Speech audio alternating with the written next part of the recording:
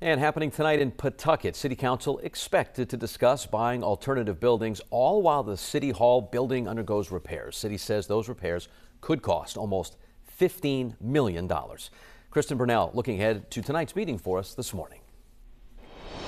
The city says they are looking at 4 separate buildings in Pawtucket for a temporary city hall, including 2 locations on Fright Street, 1 on Sabin Street, and 1 on Cottage Street.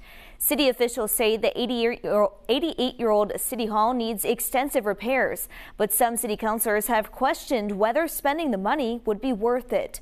The mayor spoke with 12 News last week about some of the issues the building has dealt with recently. He says some of the biggest problems include frequent leaks in the historic tower when it rains, mold, air quality issues, and problems with the elevator in the building.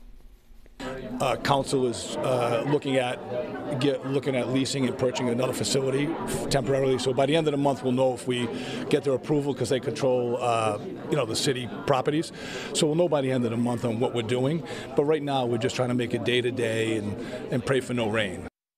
Tonight's meeting is scheduled to begin at 7, and depending on if the elevator is working, it will be held in the City Council chambers. But if the elevator is not working, the meeting will take place in the basement of City Hall. Reporting live at studio, Kristen Burnell, 12 News.